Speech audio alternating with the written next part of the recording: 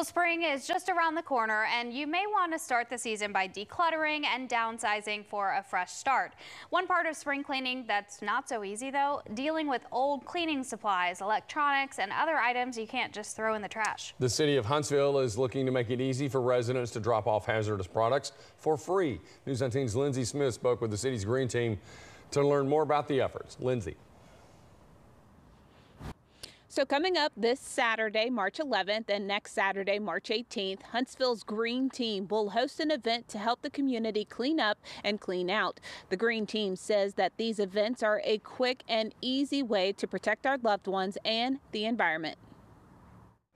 All these products make our life easier, but we've got to take the extra step to actually dispose of them the correct way. Huntsville city residents have two opportunities this month to clean up the community and safely discard any household hazardous waste items in an effort to keep the city and our environment safe, clean, and green. If you have never done a cleanup before, this is a great way to get engaged. If you're somebody who needs volunteer hours, we're able to actually give letters of support for that for a lot of students.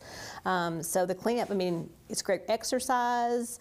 I mean, you just can't go wrong with being part of a community cleanup. On Saturday, March 11th, the hazardous waste drop-off will take place during a South Huntsville cleanup event from 8 a.m. to 11 a.m. at the Sandra Moon Community Complex. The Green Team will provide supplies and direct volunteers to sites in need. The March 18th drop-off is a drive-through event and will take place from 8 a.m. to noon at the Hayes Nature Preserve. We love that volunteer support and that help. That's the only way we can really keep this city as beautiful as it is to have everybody engaged and everybody a part of it. Hazardous waste materials include items like batteries, household chemicals, used motor oil, televisions, and more. These items can be dangerous to the environment, animals, and our families when they're disposed of improperly.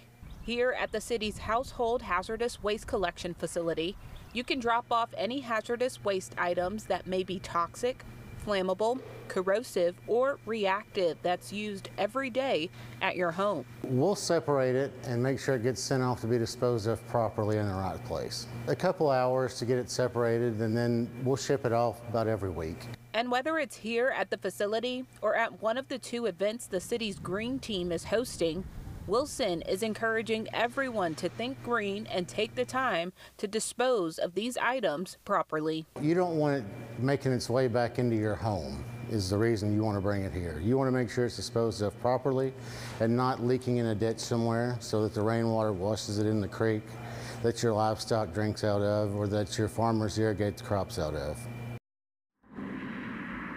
The waste collection facility is open Monday through Friday, 7 a.m. to 5 p.m. The Green Team will also be having some Saturday options available this month for anyone who can't make it out to the weekday days. We'll, of course, have that information for you on our website as well with some information on those cleanup events. That's on our website, WHNT.com. For now, live in Huntsville, Lindsay Smith, News 19.